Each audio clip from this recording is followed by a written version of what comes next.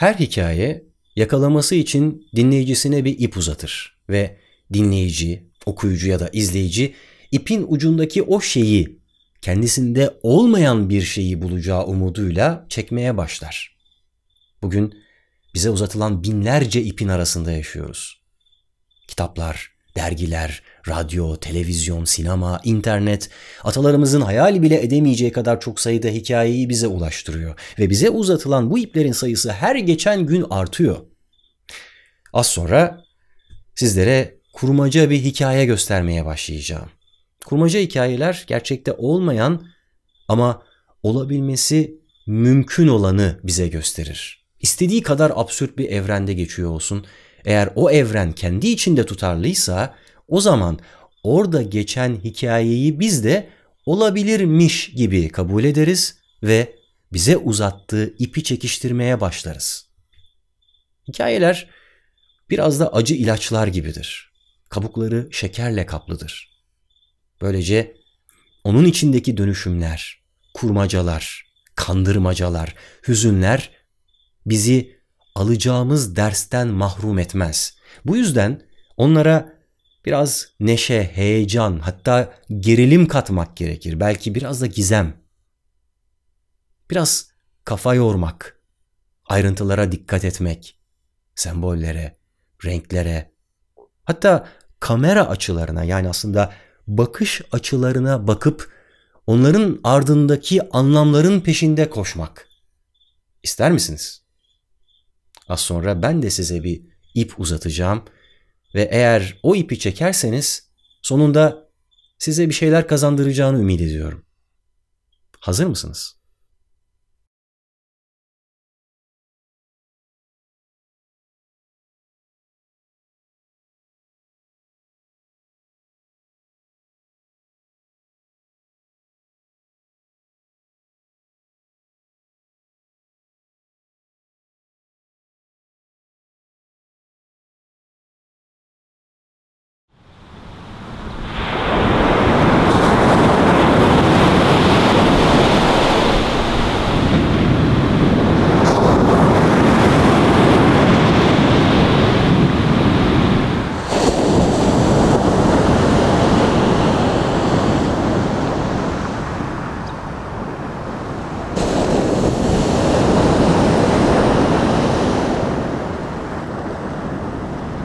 Sonsuzluk, belki de insanoğlunun keşfettiği ilk soyut kavram.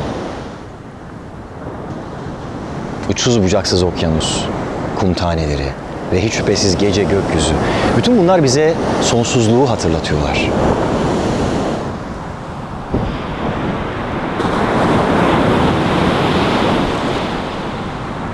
Sonsuzluk, insanın kendi ruhunu tanıyabilmesi için bir kapı aynı zamanda.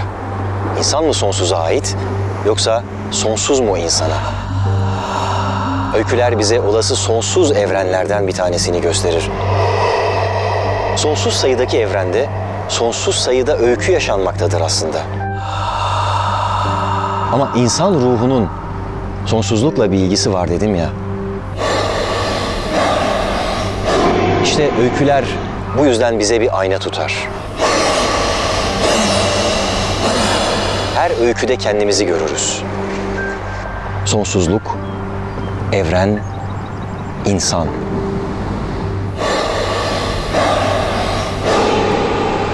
Ve öyküsü. James M. D'Angelo. Bu ismi unutmayın.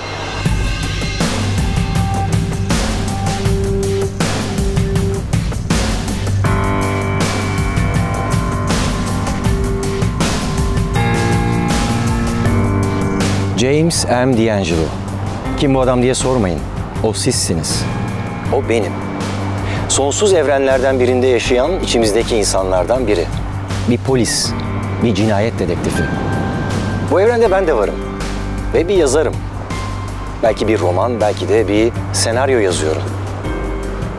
Size aktaracağım bu evrende gerçekçiliğe çok önem veriliyor. Gerçeğin ne olduğunu sanki biliyormuş gibi herkesin ağzında bir gerçekçilik lafı.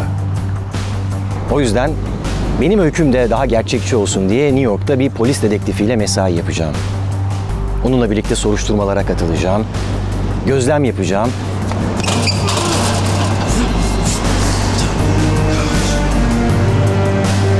Ve bütün bunları olabildiğince kaydedip size de aktarmaya çalışacağım. Yani size James M. D'Angelo'nun öyküsünü anlatacağım. Aslında bu öykünün gizemi belki de onun ismindeki M harfinde saklı. Milyarlarca öykü içinde neden D'Angelo'nun öyküsü anlayacaksınız.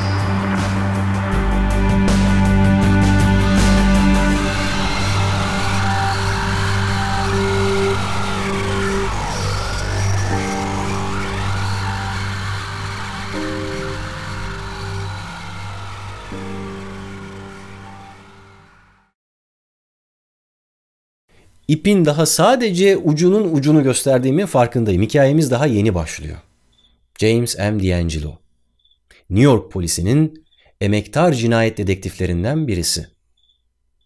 Televizyonlarda, haberlerde eminim siz de daha önceden görmüşsünüzdür. Bir insanın bir insana yapabildiklerini, özellikle de karşısındakinin ten rengi kendisinden farklıysa. Ön yargılar bizim dış görünüşümüzden başlıyor. Bir kadın sırf başı kapalı ya da eteği kısa olduğu için, bir erkek saçı, sakalı ya da bıyığı ya da ten rengi nedeniyle rahatlıkla dışlanabiliyor. Yıl 2017 ama dünya hala bu meseleleri aşamadı. Üstelik en gelişmiş, en modern gibi gözüken toplumlarda bile yaşanmaya devam ediyor maalesef bu tür manzaralar. D'Angelo'ya gelince aslında özünde kötü biri değil. Ama karşısında bir genç var ve birdenbire kaçmaya başlıyor ve teninin rengi de siyah olunca polislik içgüdüsü olsa gerek, D'Angelo da onu kovalamaya başlıyor. Yani anlayacağınız, kaçan niye kaçıyor, kovalayan niye kovalıyor bilen yok. Bazen hayat böyledir. Biz her şeyi bilerek mi yapıyoruz sanki?